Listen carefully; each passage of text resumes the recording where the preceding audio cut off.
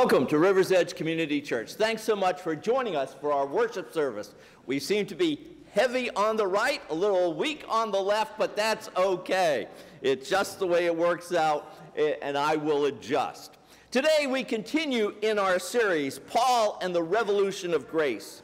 And today we want to talk about how the revolution of grace brings new life. And we celebrate that new life today by sharing the Lord's Supper together. And that makes today rather special. After all, it's June. We're talking about grace. It's communion. It's new life. All very special things. Martin Luther said it this way, and I love this. Either sin is with you, lying on your shoulders, or it is lying on Christ, the Lamb of God. Now, if it is lying on your back, you are lost.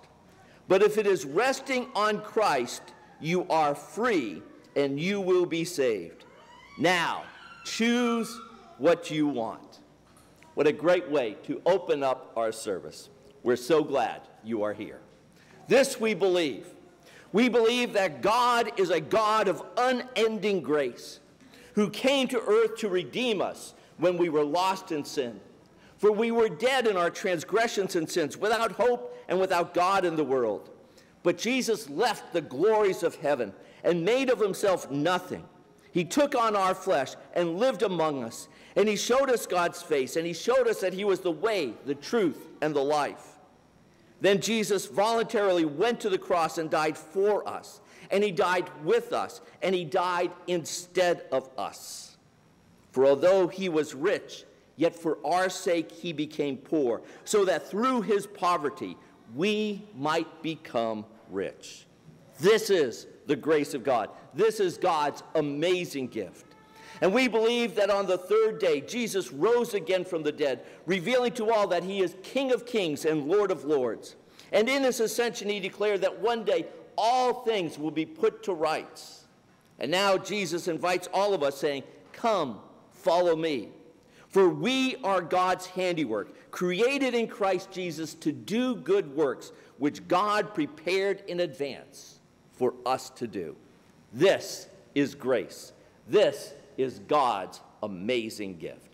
Chris, come pray for us, please.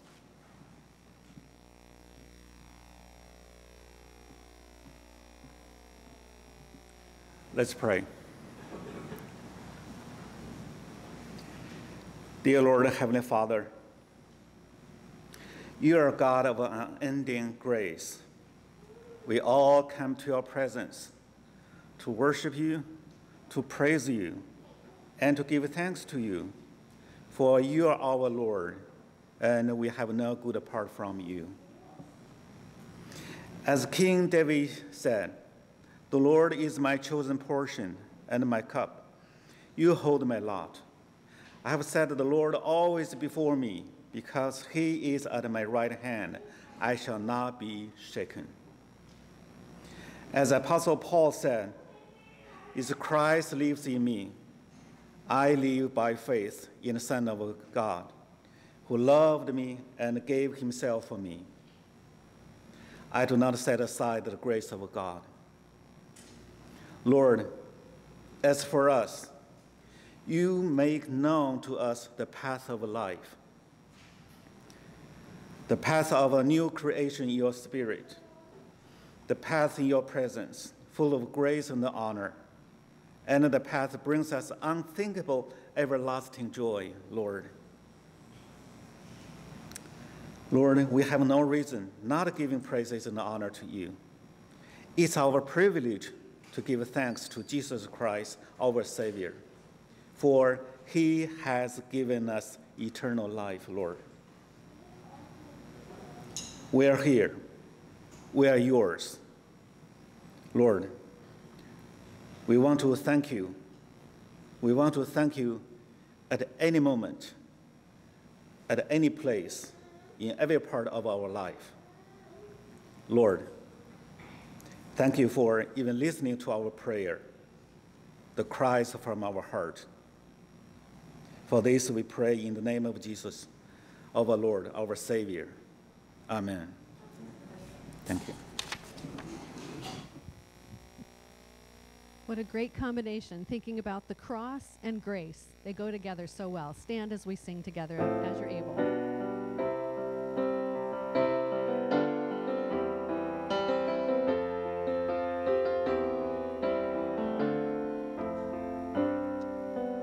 Oh, to see the dawn of the darkest day, Christ on the road to Calvary, tried by sinful men, torn and beaten then, nailed to a cross of wood. This the power of the cross. Christ became sin for us, took the blame, bore the wrath, we stand forgiven at the cross. Oh, to see the pain written on your face, bearing the awesome weight of sin. Every bitter thought, every evil deed, crowning your blood-stained brow. Is the power of the cross. Christ became sin for us, took the blame, bore the wrath, we stand forgiven at the cross.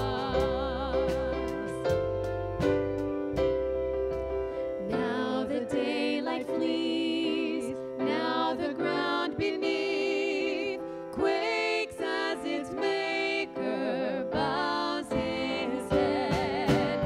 Curtains torn in two, dead and raised to life, finish the victory cry. Is the power of the cross. Christ became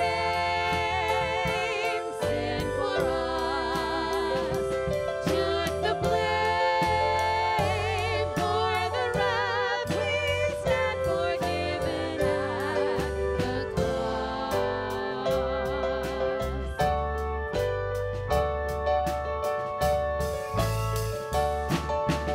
Oh, to see my name written in the wounds, for through your suffering I am free. Death is crushed to laugh, life is mine to live, won through your selfless love. Is the power of the cross. Son of God, slain for us. What a love, what a cost, we stand forgiven at the cross.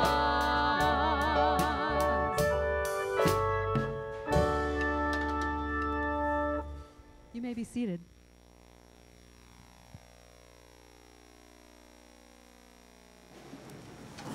As is our custom on days when we celebrate the Lord's Supper, we like to pray through the Lord's Prayer.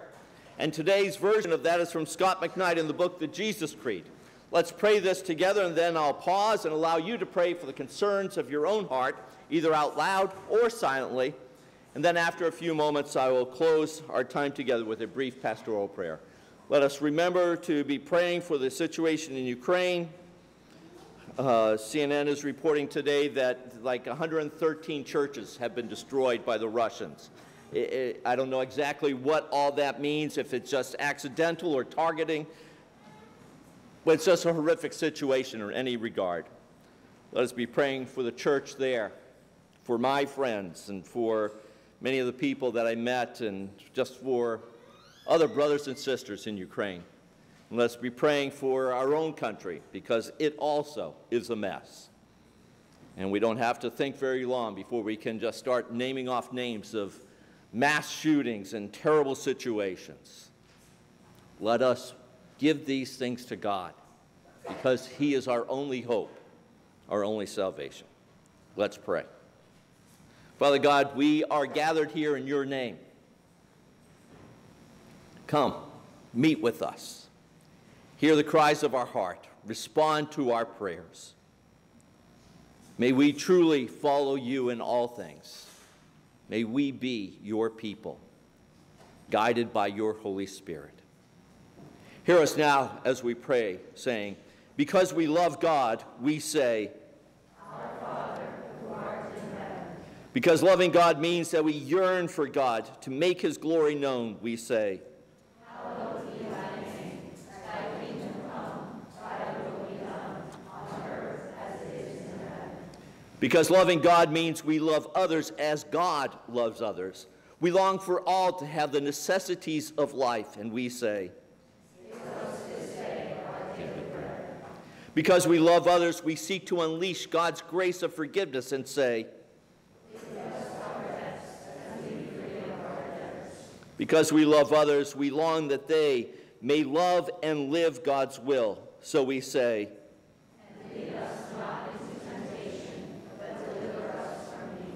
because we love God and because we love others, we lift our hearts to God and say,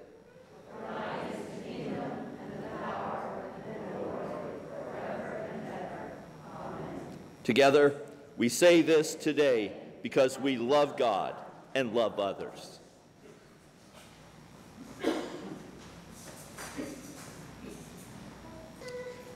The Rogans are sick today, so John and Megan have stepped in to do their job, and Joe's going to read instead of Allison.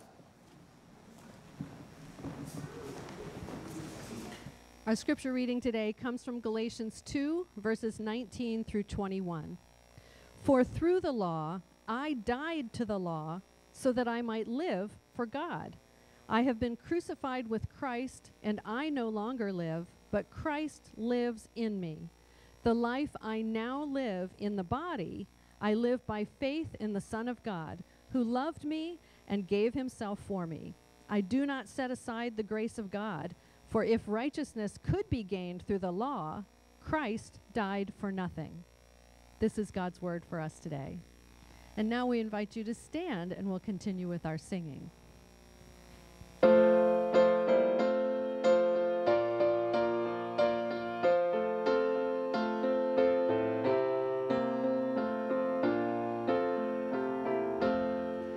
My hope is built on nothing less than Jesus' blood and righteousness.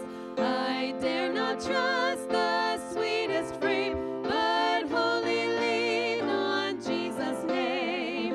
On Christ the solid rock I stand, all other ground is sinking sand, all other ground is sinking sand. When darkness veils his lovely face, I rest on his unchanging grace. When every high and stormy gale my anchor holds within the veil, on Christ the solid rock I stand, all other ground is sinking sand, all other ground is sinking sand. His oath, his covenant, his blood support me in the whelming flood. When all around my soul gives way, he then is all my hope and stay. On Christ the solid rock I stand, all other ground is sinking sand, all other ground is sinking sand. You may be seated.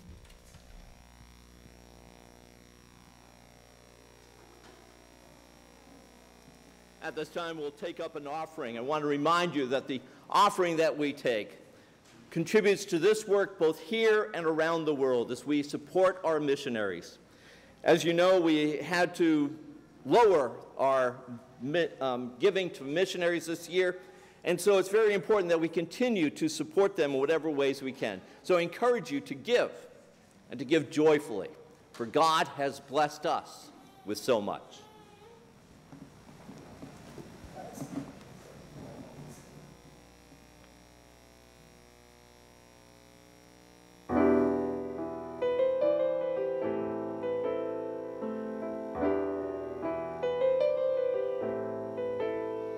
Out of the depths I cry to you.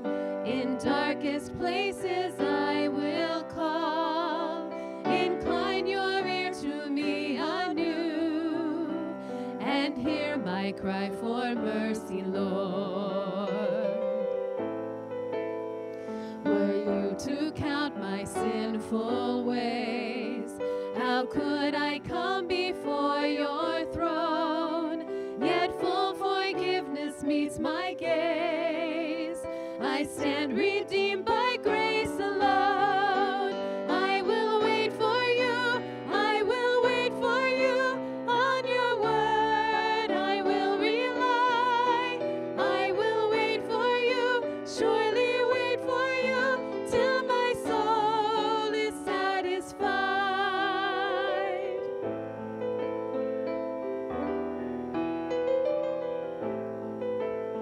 So put your hope in God alone. Take courage in his power to save, completely and forever won.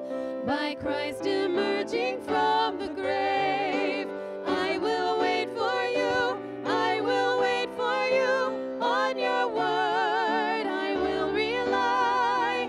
I will wait for you. Surely wait for you till my soul is satisfied.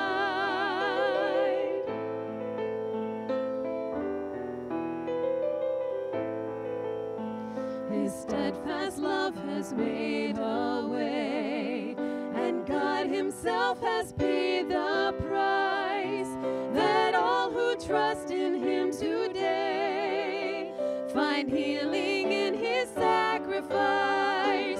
I will wait for you. I will wait for you through the storm and through the night. I will wait for you. Surely wait for you, for your love is my delight. I will wait for you. I will wait for you through the storm and through the night.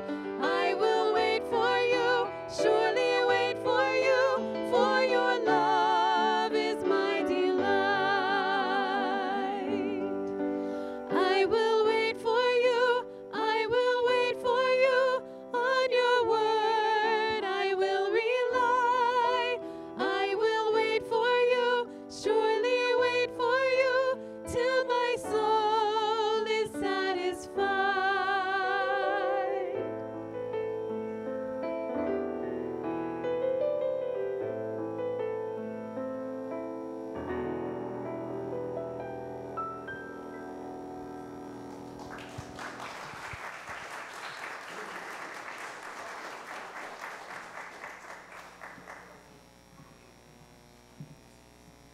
At this time, let us dismiss the kids to go to their classes downstairs, and let's send them off with the blessing. Say it with me.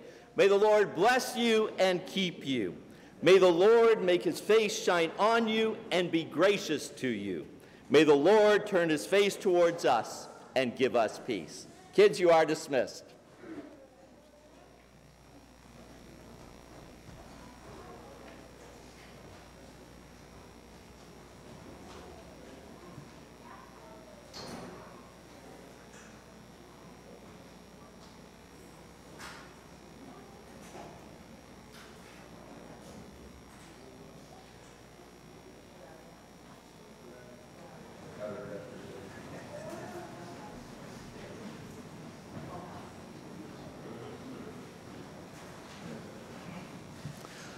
What makes Apple TV's Ted Lasso one of the best shows ever is not that it's funny, but it definitely is.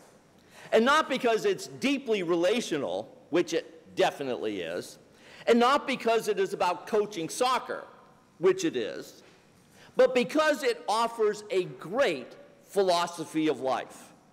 In short, Ted has a philosophy to which we are all drawn. Here's a snippet of what I mean.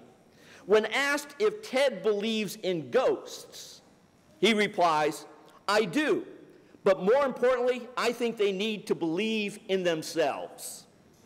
That sums up so much of Ted's philosophy and charm.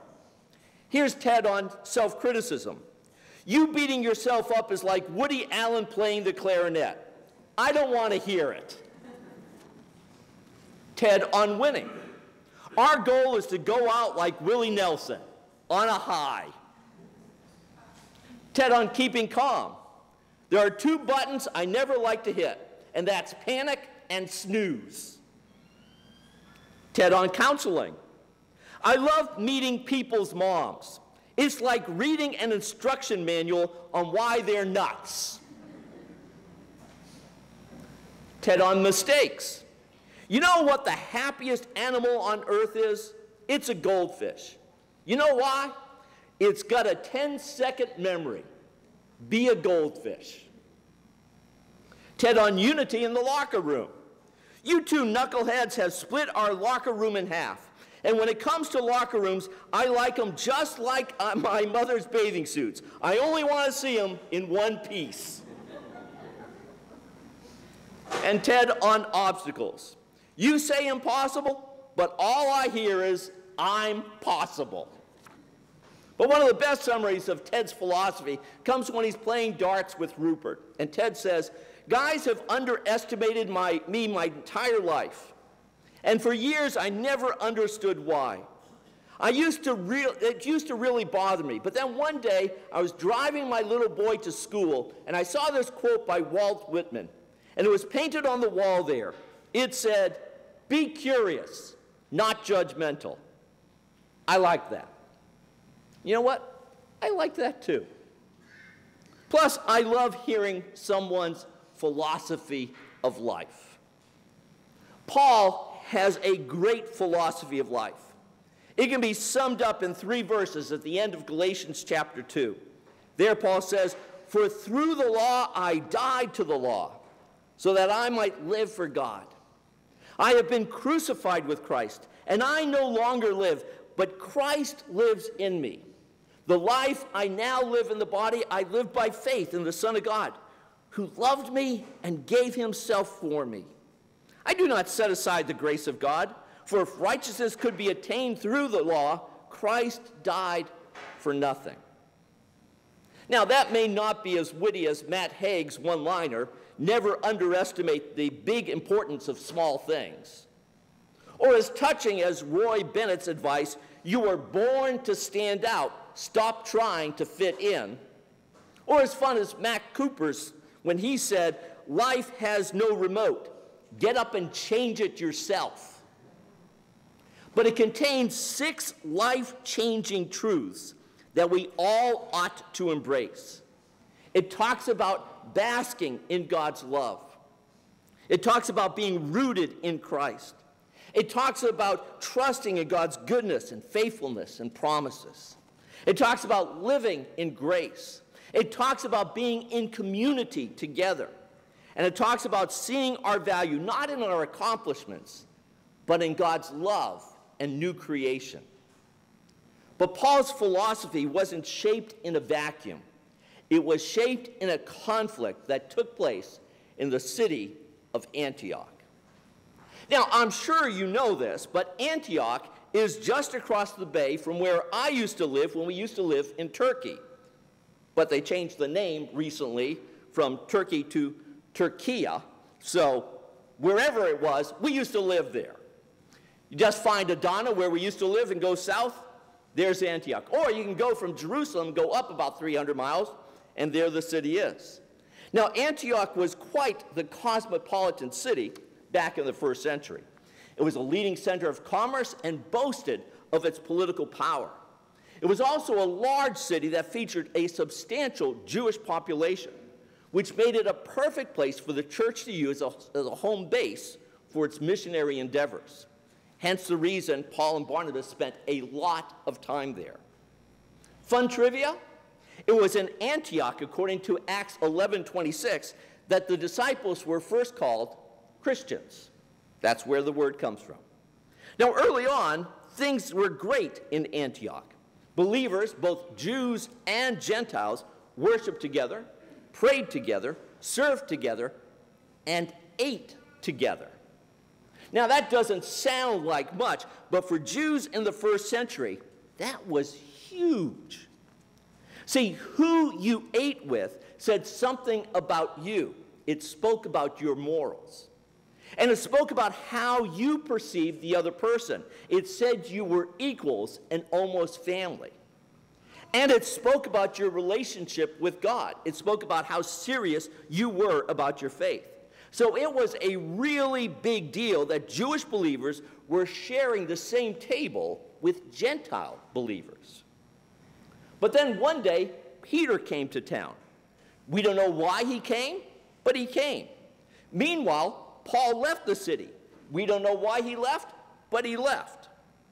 But even without Paul there, and I can only imagine that Paul was the life of the city, even without Paul there, Peter had a great time in Antioch. He even enjoyed the international cuisine and did so while having table fellowship with Antioch's Gentile believers. But in the midst of Peter's holiday, guests arrived from Jerusalem. And while they were Christ followers, they believed to be a true follower of Jesus, you needed to keep the law and all of its boundary markers, things like circumcision, Sabbath, the purity laws, and the food laws. And in their eyes, eating with Gentiles was a huge issue. It was a sin on all sorts of levels. Again, eating with Gentiles said you accepted them as family, even though they didn't keep the law. Eating with Gentiles said you disagreed with God on keeping kosher. And eating with Gentiles said you had no morals whatsoever. You were eating with Gentiles, for goodness sake. No good Christian would be caught dead doing such things, which in the eyes of these critics meant that the church in Antioch was not comprised of any good Christians. And so these critics felt called, God bless them, to fix the situation. And they began by outlawing eating together. Then they mandated strict obedience to the law and keeping everybody segregated. Then they began applying pressure on everyone so that no one would ever break any of these rules ever again. Here's what I think. These critics weren't curious. They were just judgmental.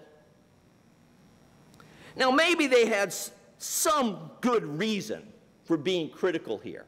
After all, Leviticus 11 clearly stipulates that God's people should not eat unclean food. And the rest of the law stipulates God's people should not eat with unclean people. But it is also possible that these critics were thinking of back home in Jerusalem. See, the unbelieving Jews in Jerusalem were very suspicious of the church. They weren't sure what was going on in it, but they didn't like it. Now, if these very observant Jews heard that believing Jews and Gentiles in these churches were intermingling together, that would be bad. Worse, if they heard that the church was turning Jews away from the law, that would be terrible. Even worse yet, though, if they heard that the Jews and Gentiles in the church were eating together and were removing the barriers God had put in place to keep them separate, well, that would be catastrophic. And if all that was going on in these churches all over the world, the Jews in Jerusalem would have to do something about it. But they couldn't punish Antioch. Antioch was in Turkey, 300 plus miles away. But they could punish the church in their own backyard. They could punish the church in Jerusalem. And the church there was already suffering. Adding persecution to their struggles would be too much for them to bear. And so to keep that from happening and to serve the church in Jerusalem, these critics begged the believers in Antioch to stop eating together, to show respect for the food laws, and to maintain a holy distance from each other. Now, that may involve a little conjecture, but it makes sense as to why Peter and Barnabas both would side with these critics. But even if my proposal is wrong, the fact is, for some reason, Peter and Barnabas stopped eating with the Gentiles. And the us versus them church was born. We, those who really love God, go here. And they, those second-class citizens, well, they go there. This squabble seems so juvenile to us. Such a big deal over such a little issue, eating together. How could they not have resolved it with a simple conversation? Thankfully, we don't have such issues today. There's nothing on the table that could cause open hostility or division in the evangelical church or come close to causing people to leave our churches today. Unless maybe it was politics, because we may disagree rather heatedly on politics. Or maybe, I guess, perhaps, I don't know, the whole issue of ordaining women might cause a bit of an uproar in some places. And it might be that discussions about abortion or euthanasia or the death penalty, well, they might cause a dispute, one or two somewhere.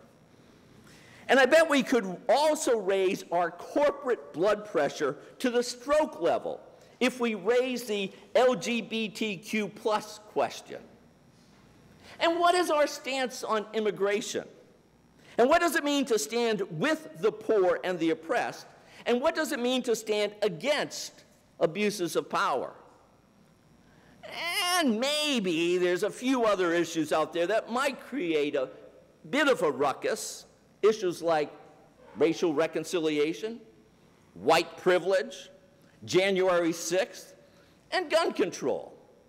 Maybe these conversations would push us to the breaking point. Maybe. Yeah. In fact, all these things could rip the evangelical church apart at the seams.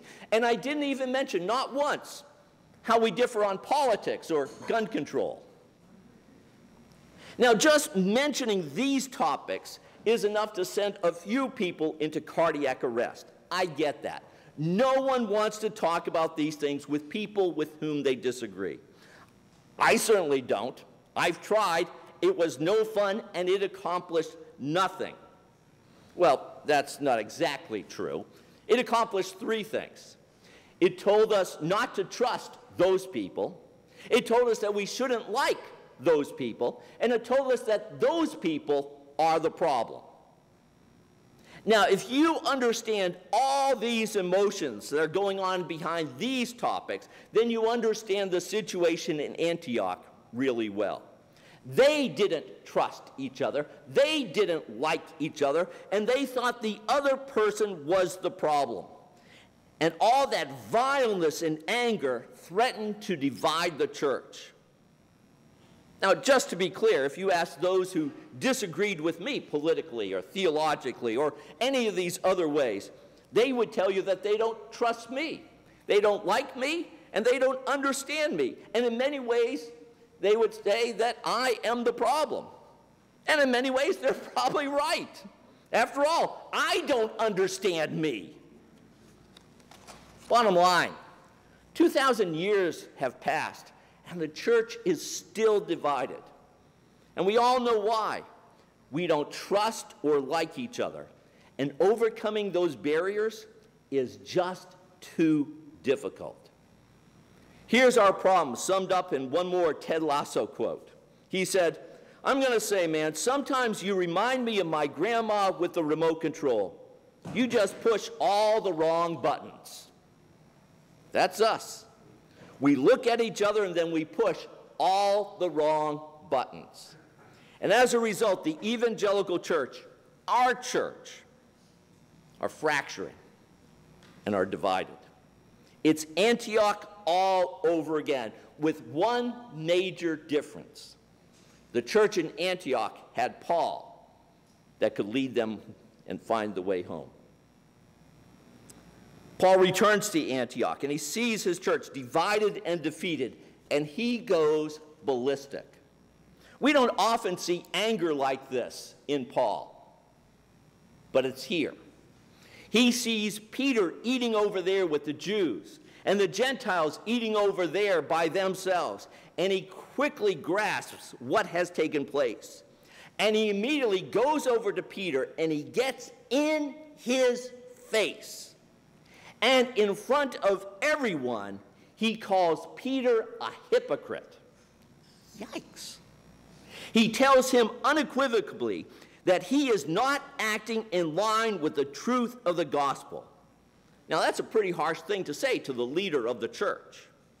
But Paul is not done.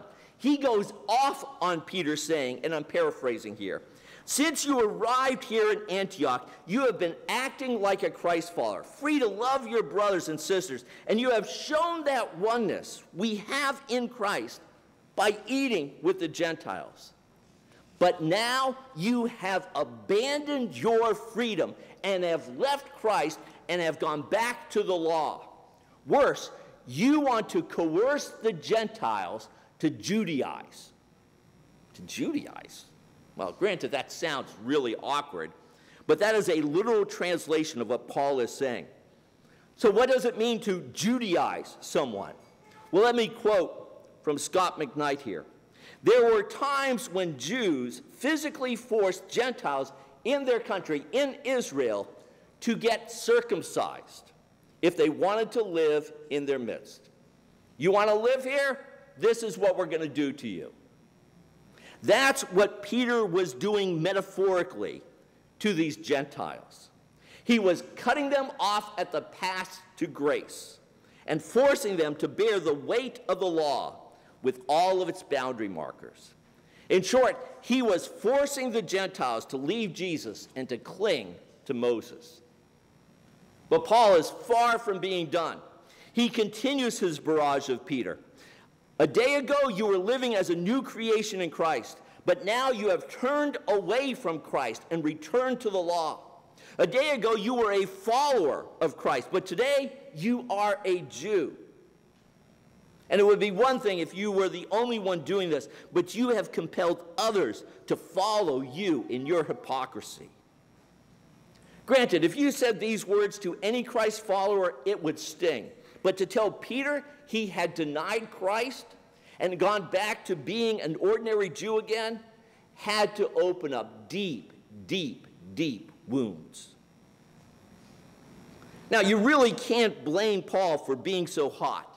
If he lets Peter's hypocrisy go, it would mean the end of Jews and Gentiles in one body. Now, that doesn't sound like that big of a deal. After all, birds of a feather worship best together. That's why we have serious Presbyterians in here, and those crazy Baptists over there, and those wild Pentecostals way over there. And while we can go to concerts together, please don't put us in the same worship service, because we don't want to be together. Because those other people, they're wacky. And for heaven's sake, don't try to force different economic classes or different ethnicities or different cultures or different food smells. Don't try to force different together in one church. We're just too different. It's just too hard, and it's just too uncomfortable to be together. Jews and Gentiles in one body, it's a beautiful idea, but it's just too much work. Yes, there is one God and Father of all, one Lord, one faith, one baptism, and one Spirit, but there needs to be two, maybe three, maybe four, At the most 10,000 bodies, because we are just too different. Can I get an amen? You bet I can, because we all feel the same way. It's too much work worshiping, being with people who are really different. When we were in China, we often went out to dinner with school dignitaries. They were always very nice to us, and we were always so well treated. And at these meals, there would always be a lot of toasts. A lot, because everyone wanted to say something, and everyone wanted to drink. And after the toast, everyone would clink glasses together, and then someone would fill your glass so that we could do it again and again and again, as long as the night was long. And after several years of doing this, someone told me a secret. In a toast, you always wanted to have your glass lower than the other person's, because it symbolized that you were giving them honor. If your glass was above theirs, you were saying that you were superior and that you were deserving of honor. Now, when I learned that, I freaked out, because I had been to numerous dinners and I just tapped glasses. I didn't think about where my glass was. Who would? I wasn't trying to make a statement. I was just trying to have a glass of wine. But now I realize that I probably had insulted 90% of our hosts with my high toast. Worse, after learning that, I had to watch everything I did so I didn't unintentionally insult anyone and cause an international incident. And it was so hard trying to get the cup to the lowest level. Another Chinese honor that turned into a horror. We were by the coast, so they often served fish while we were there. Now, the Chinese prepare fish with the head still attached. And when the waiters bring the fish to the table, they always aim the head of the fish to the head of the table, towards the guest of honor, which was usually me. And at some point during the meal, the guest of honor would then get to pluck out the fish eyes and eat them. Now, the fish was really delicious, but I'm really not into eating eyes. I think it's the squishing, the popping, and thinking that the last thing that poor fish is going to see is my teeth chomping down upon them. But it was an honor to get the eyes, and it was an insult to reject the eyes. Bottom line, eating together is just so hard. Being together is just so hard. Being one in the body is so hard. We're called to be one in the bond of love, and that means for Jesus' sake we have to figure it out, but it's so hard. Now, when you read Paul, you understand why this is so important. Paul grew up in a symbol-rich culture. Everything you did said something about who you were. And that means what you ate, who you ate with, what you did, and when you did it were all loaded with significance. See, the boundary markers were designed to set you apart from others who did not have the same level of devotion as you did. And by keeping these markers, you told the world who you were. And Paul was a Pharisee, so these things were even more important to him. In fact, for years before his encounter with Jesus on the Damascus Road, these boundary markers would have been at the core of Paul's philosophy of life. These are my values. This is how I will live. But then Jesus intercepted Paul on the Damascus Road, and all those symbols that were so important to him almost overnight became irrelevant. But it wasn't that Paul went from a symbol-rich philosophy to a symbol-free philosophy. Hardly. It was that his symbols changed. Keeping the law was no longer a symbol that mattered. Loving your neighbor did. Circumcision no longer mattered, but baptism did. Passover no longer mattered, but the Lord's Supper did. And being a Jew, a member of God's covenant people, God's chosen people, no longer mattered because another symbol had taken its place. And what was that new symbol? N.T. Wright explains. What then were the symbols of Paul's own philosophy? They are the symbols which speak of Jesus Christ. They include the acted symbol of baptism and the Lord's Supper. But I have come to the conclusion that the central symbol of Paul's philosophy of life is the united community. Jew, Greek, slave free, male, female, the one family of Abraham, the family for the world, the single family created anew in Jesus Christ from people of every kind. Don't miss that. The symbol that Christ had come and established his kingdom on earth.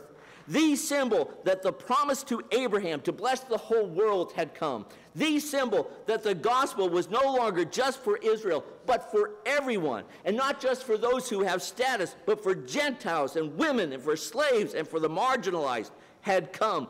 And that symbol was the church. A community of people who differed in every way imaginable, but who were one in the bond of love in Christ Jesus. See, at the core of Paul's philosophy of life is that we are called to be one in Christ, that we are called to live together in loving community, where we celebrate our differences, carry each other's burdens, and give ourselves over to oneness for his name's sake. Community is not optional. It is not something we can just let go of when it gets too difficult. No, community is our calling. It's worth fighting for. It's worth dying for. And that is why Paul says all that he says in verses 19 through 20. For through the law I died to the law, so that I might live for God. I have been crucified with Christ, and I no longer live, but Christ lives in me. The life I now live in the body, I live by faith in the Son of God, who loved me and gave himself for me. Paul says, here's my philosophy of life. I don't care how hard it is, I'm going to live for God. And while I would rather live the easy life, who wouldn't? My old self has been crucified with Christ. So I am no longer controlled by what I want to do or what makes me feel the happiest. My old self has died. It has been crucified with Christ. It no longer controls me, but Christ lives in me. And as long as I do what he wants to do through me, then I will be fulfilled. And this is not a new law. I've died to the law. All that I do because I am a recipient of God's unrelenting grace. And my desire is to show my gratitude for God's faithfulness, for God's love, and for God's gift of salvation through my actions, through my worship, and through living a life of love.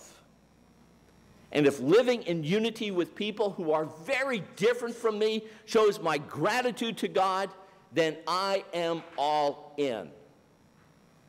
Again, for Paul, community was at the heart of the gospel. We are called to be one. But it is not just what Paul wants to feel good about himself in his relationship with God. Paul wants his life to count. And that also is at the core of his philosophy. And Paul believes that by living in community with people who are vastly different from us, we will proclaim to the world that Jesus is Lord. I know I just quoted N.T. Wright, but he says it the best. The unity of the church, the new way of humble unity lived out by the followers of Jesus, is to be the sign to the world that there is a different way of being human.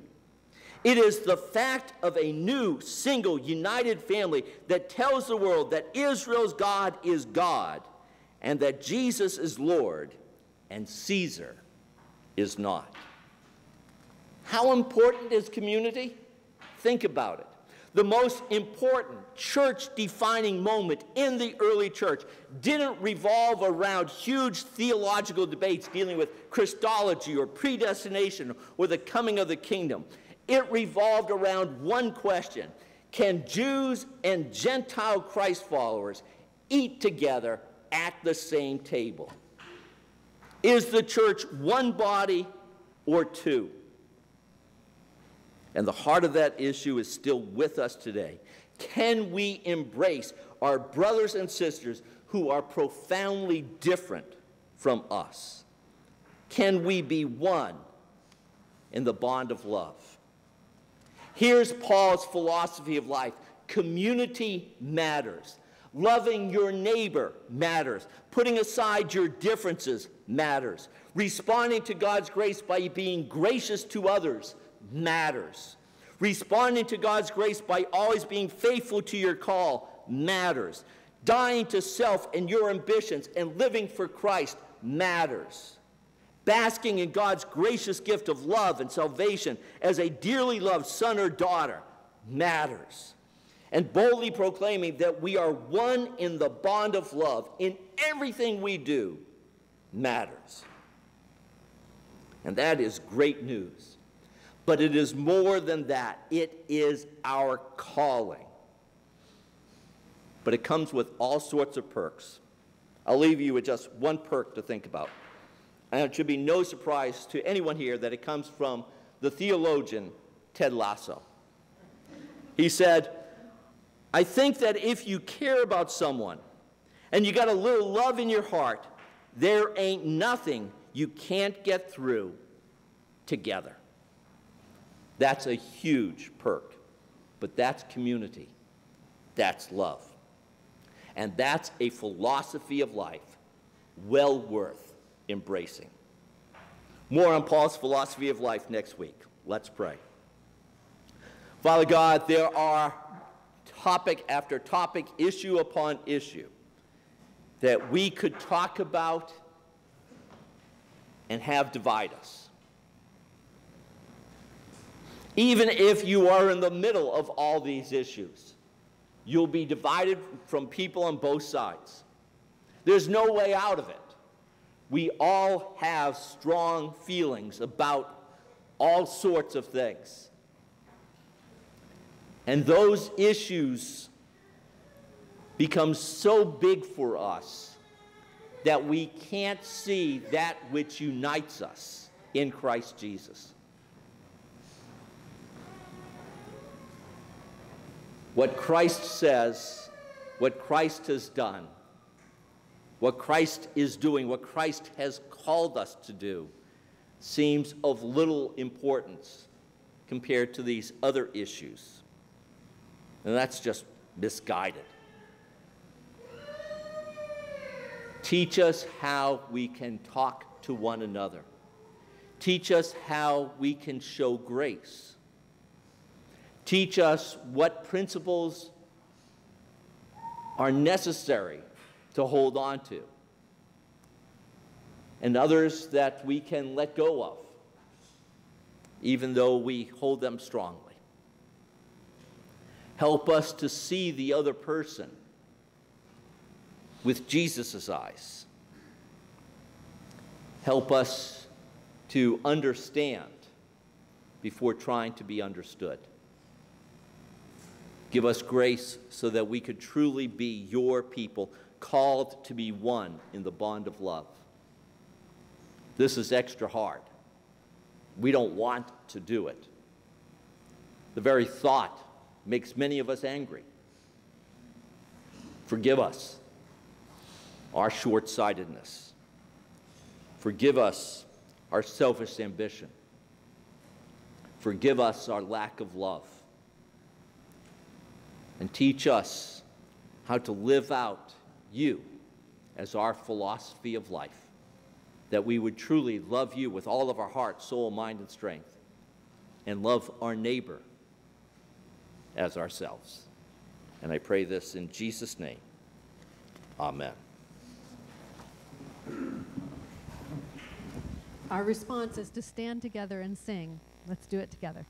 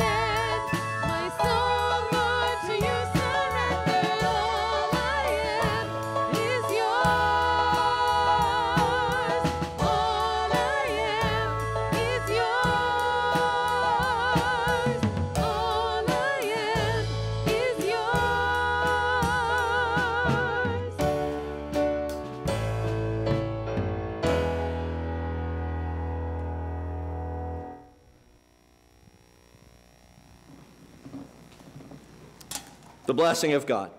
Praise be to the God and Father of our Lord Jesus Christ, who has blessed us in the heavenly realms with every spiritual blessing in Christ. In him we have redemption through his blood, the forgiveness of sins, in accordance with the riches of God's grace that he lavished on us.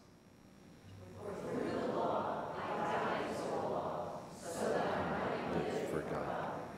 I have been crucified with Christ, and I no longer live, but Christ lives in me.